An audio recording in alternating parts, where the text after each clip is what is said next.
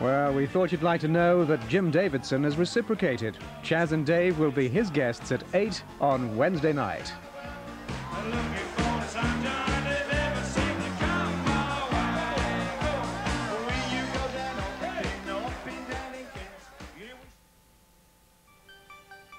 On Christmas Sunday at 7:15 on ITV, we present the British television premiere of Alistair MacLean's bestseller, Bear Island. Whose side are you on, Smitty? The side that's staying alive. It's not making a move until we find out who all the players are and what they're up to. Well, I know who two of them are. Something's wrong.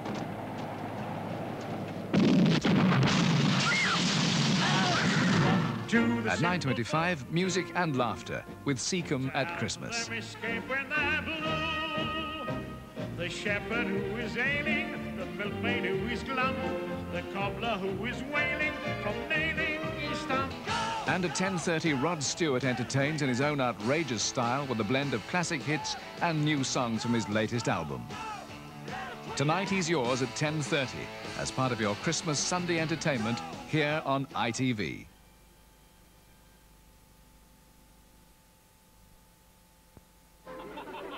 When it comes to choosing the right cigar for you, you'll find things have changed a bit since his day. Henry Winterman's were around then, and they're still making fine Dutch cigars today, like Henry Winterman's Special Mild. Milder than you'd expect. Gentler on your pocket too. Special Mild from Henry Winterman's. A new breed of cigar for a new breed of bulldog.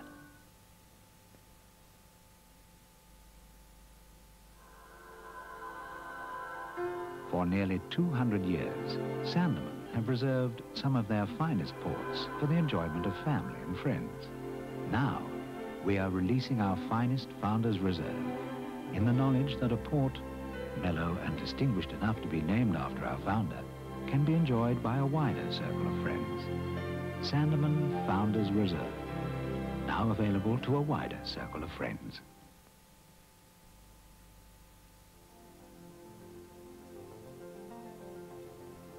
If you love the open road, you should arrange a test drive in the new Ford Sierra. With its advanced instrument layout, highly developed engines, aerodynamic body, and supple all-independent suspension, the new Ford Sierra is designed around the driver. Man and machine in perfect harmony.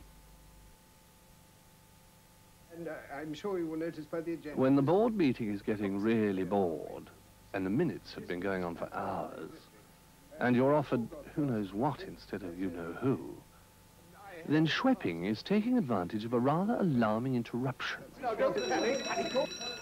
Gin and Schweppes tonic. To order the civilized world's favorite tonic, and hoping that the chairman doesn't realize that you used your seat on the board to press for an adjournment.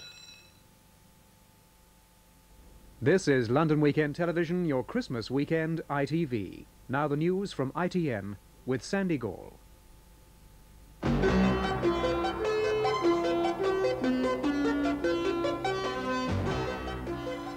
Good evening. In her Christmas message, the Queen praised the courage and skill of the armed forces in the Falklands War. She also thanked the Commonwealth for what she described as the immensely reassuring support given to Britain during the crisis. The theme of her message was Britain's maritime history and the need to control the seas. We owe our independence to the seamen who fought the Armada nearly 400 years ago, and to Nelson and his band of brothers who destroyed Napoleon's dreams of invasion. Nor could the great battles for peace and freedom in the first half of the 20th century have been won without control of the seas. Earlier this year in the South Atlantic, the Royal Navy and the Merchant Navy enabled our sailors, soldiers and airmen to go to the rescue of the Falkland Islanders, 8,000 miles across the ocean, and to reveal the professional skills and courage that could be called on in defense of basic freedoms. The royal family went as usual to morning service at St. George's Chapel in Windsor. Everyone was there except for the Queen Mother, who has a slight cold, and Prince Edward, who's in New Zealand. Both the Queen and the Princess of Wales wore pink. The Queen, of course, had recorded her Christmas message several days ago.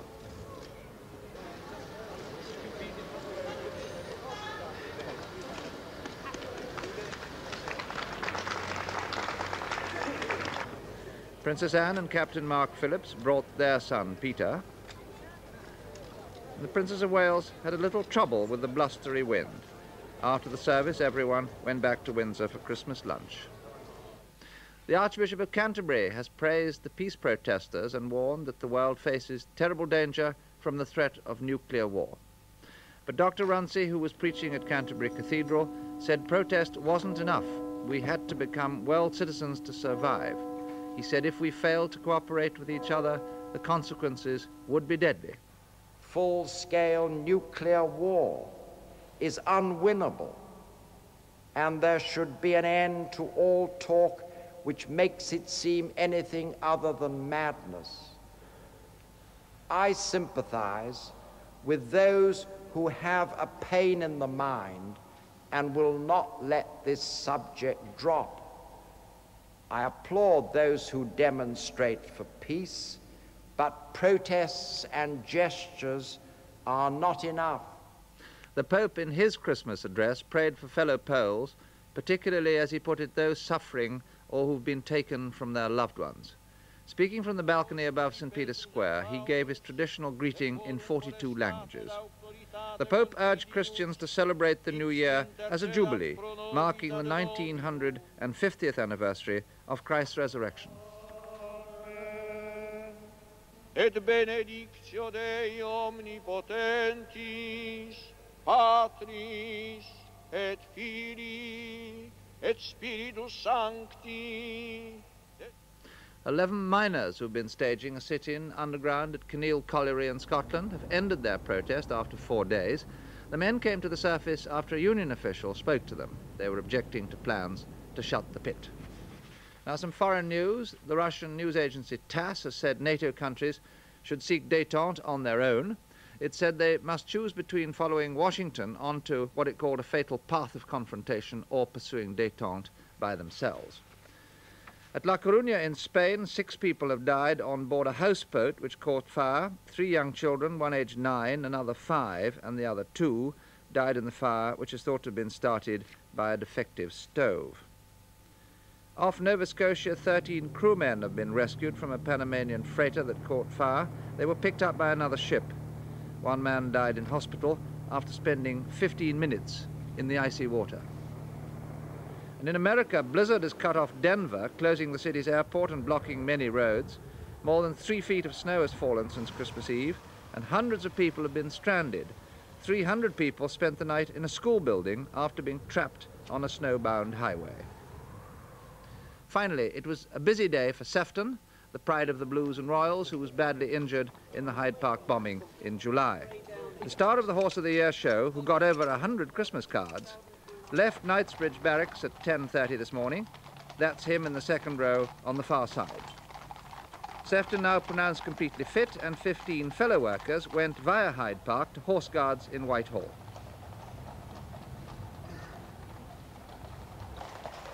There, despite the day and the raw air, quite a big crowd of sightseers had gathered to see the show.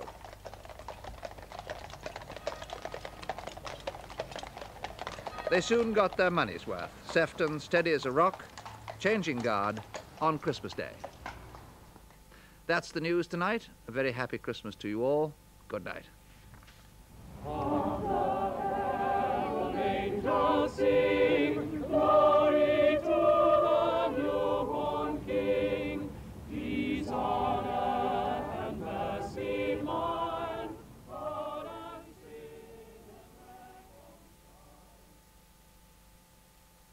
This Boxing Day evening at 9, Christmas comedy. It must be Eric and Ernie. Do you remember when we used to go to the stage door to sign autographs for our fans? Oh, some nights we were there for hours. Yes. And still they didn't show up. No. Come on here, come on here. Alexander's right down there. Come on here, come on here. It's the best band in the land. They can play you like you never heard before. Dracula's daughter? I think she is, yes. She can sit and watch with her mother. The bitch. Oh, you've heard. I would like to introduce you to one of the greatest actors in the country today. Good evening. Get off! Celebrate with Eric and Ernie, the Morecambe and Wise Christmas show this Boxing Day evening at 9 on ITV. Now the weather forecast. Tonight will be cloudy and misty with some occasional drizzle. It will be a mild night, temperatures not much below 9 degrees centigrade, 48 Fahrenheit, with a light southwesterly wind. Christmas Sunday will be mostly cloudy with outbreaks of rain or drizzle, but one or two brighter, drier spells are likely, especially during the afternoon. It will stay mild, temperatures rising to around 11 degrees centigrade, 52 degrees Fahrenheit. Winds from the southwest will be rather fresh at times. And that's the weather forecast. And that's the weather clipboard. Don't often see that. Special little treat for Christmas. Tomorrow night at 10:30, Rod Stewart in concert, a concert he recorded live in Los Angeles last Christmas. Now, a musical treat with Cleo and John.